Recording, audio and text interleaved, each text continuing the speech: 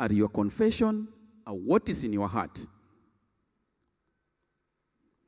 When one man of God speak here, the word of God, and I'm speaking about the word of God. So I'm saying his servant speak the word of God. I was one day telling Apostle that I see him when he speaks here, he speaks to people. There is a time he speaks, and then a time he switches off and he speaks differently. For example, he speaks a lot about the makeup, and he told us about something inside the lipstick, né? That they make us tricks, and then they put some pork there.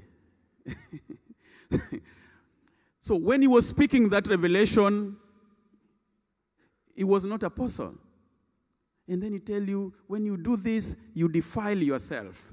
I'm not saying when you have lipstick, you defile yourself. Please listen to the word of God, oh. You defile yourself because God says, I am holy, so you are. You must be holy. So, where is the holiness? Is holiness in the heart? People of God, is holiness in the heart? Where is the holiness? Where's the mic? Can we know where the holiness is? Let's sometimes know this thing quickly. Time is going. Holiness. Who knows where the holiness lies? Where was the instruction that you have to be holy? In which area were you supposed to be holy? In the heart. Who else? What do you think? Huh? In the mind. Where else? In the body. Yes. So you can be holy in the heart, but the body also is important. Yes. You need to be holy in the body.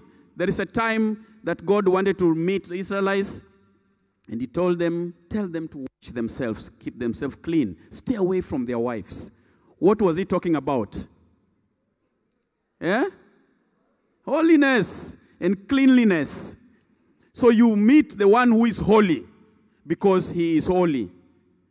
He does not doubt about your heart because already he says, I know the intent of your heart. He discerns that. So whether you're lying, you're going to say, God only look at the heart. What are you talking about? You are starting to choose. Listen to what the mystery is saying and see if that mystery can take you out of the comfort zone of evil.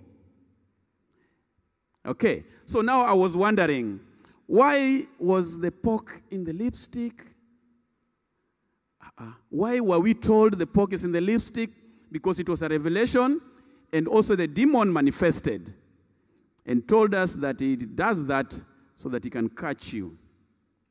So that does not discriminate your blessing. So you will tell me that I always receive my blessing irrespective. God hears even the prayers of sinners. But when you want God to use you powerfully, that mystery is for you.